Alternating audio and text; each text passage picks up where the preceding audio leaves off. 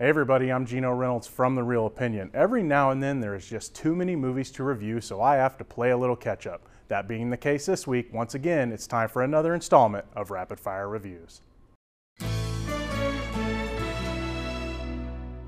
St. Vincent, a subtly funny and at times somewhat depressing movie about a man that seems to be a loser, but there is more to him than what's on the surface. Bill Murray is pretty good playing this role, though it is not entirely new territory for him. I would like to see Melissa McCarthy play more roles like this. Subtle humor fits her better than loud and obnoxious. There is a theme in the movie about getting the recognition that you deserve even if it doesn't seem like you do. There is something to be said about flawed characters because the majority of the main ones in this film are, and that is what made them interesting.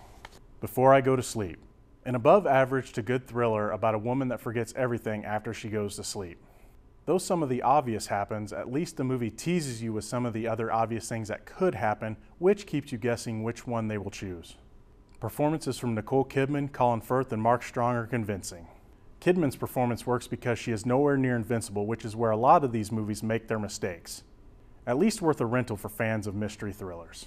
Men, Women, and Children. While I understand what the film was trying to say and liked a few parts of it, it had too many flaws for me to really recommend it. The biggest flaw was that it followed way too many people's stories to really get invested in the characters, even though there were a few I would have liked to know more about.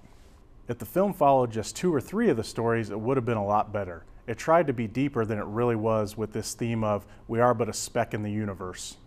Also, a lot of the film had this very annoying narrator telling us what the characters were thinking at times what we should be thinking. Addicted. 1/2 Temptation, Confessions of a Marriage Counselor, 1/2 Nymphomaniac, and a dash of Eyes Wide Shut, and worse than all 3 of them combined. This film's story is filled with cliches, cookie-cutter characters, and has some of the most laughably dumb love scenes that would make a soap operas look like Shakespeare. You know a movie's bad when sex addiction is kind of cured by walking out into traffic, and I found it hilarious. Ready for the recap? While not a must-see in theaters, it is definitely worth a rental. You should remember to rent this one when it comes out on DVD. I'm a little on the rental bubble about this one. Watch this one to have your intelligence insulted or for an inappropriate laugh. But remember, it's only just one guy's opinion. I'm Geno Reynolds from The Real Opinion. Until next time.